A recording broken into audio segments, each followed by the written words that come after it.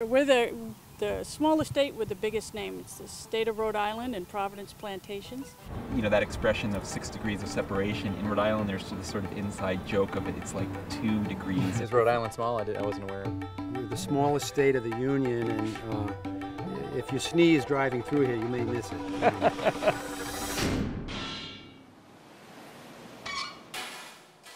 There's a huge effort here in this state to preserve what is left of the farms. The Watson Farm is a pretty special place. It's been preserved in perpetuity by the owner, Tom Carr Watson. This farm had been in his family for 5 generations, and he decided to bequeath this property to historic New England with the stipulation that it always be maintained as a working farm.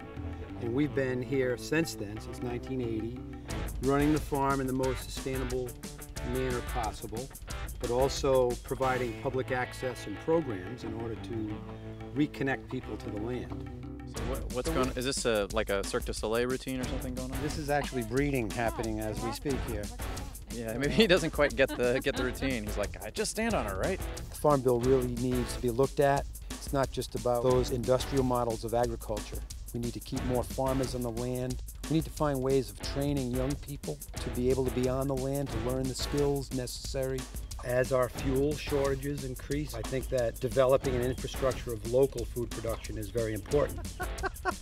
Harder than it looks, eh? This farm is rooted in colonial history. These pastures and fields have been farmed for well over 300 years. And as you circle around the island, you'll see a lot of history here. And what we're trying to do is maintain that history, but move forward and be viable. We formed a co-op, it's called Rhode Fresh, the Rhode Island Dairy Farms Cooperative, and so far we've been quite successful. The people of Rhode Island are willing to pay a few pennies more for a local product and something that will help keep the open space here in the state, so there is definitely an interest in sustainability. When you have these big farms, the cows never see grass, they never see dirt. In a lot of cases, they're on cement all their life. If I had to do that, I wouldn't farm. You know these cows by name? Yes. They all have a name. Like this one here, what's the name of that one? You can tell her from the spot on her forehead. We call her Spot. Oh, cool. Right here is the state of Rhode Island, because this is a Rhode Island product. This is the state of Rhode Island. That's Look at that. It's Rhode Fresh time.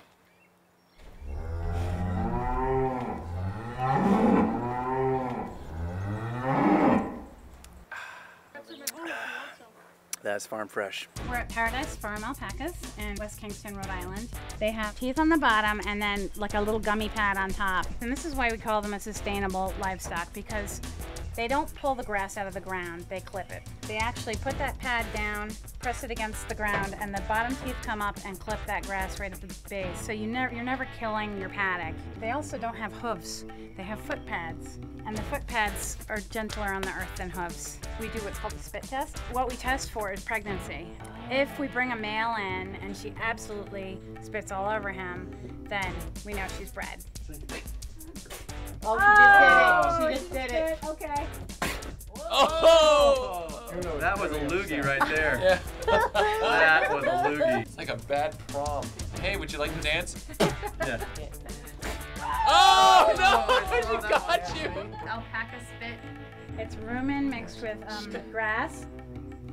Yeah, definitely old dental floss. There's no lanolin in alpaca. Oh! You can spin it right off of the animal. What a mess. I know. Poor alpaca. Well, I'm wasting it. That's okay. Annie is the little beige one that you saw outside. And then Nasha is the darker one. And I love that because it's got personality. Right now we have to send it to a mill out of state because there's no mill in Rhode Island that will do it. And I'd like to keep our local economy going, and I'd like to keep it in state. Most of the Rhode Island farms are interested in co-oping and opening a mill in 5 years. That's kind of the goal that we're heading for. Tell me your name. What's going on over there? I'm here on the giant pile of silage that feeds the cows, also known as the world's most confusing obstacle course. And you don't want to talk about it? You're a little embarrassed? Because all you did was stand on her back? The micron is terrible on this. Skin is white. I would not spin this, Tom, if I were you. No, I don't think I could. Yeah, he's a Bay Black. I'll give you $1 if you stick your tongue in there, Jules. I would give you $1 if you. Any final words for America? Ah, yes. She says, buy local.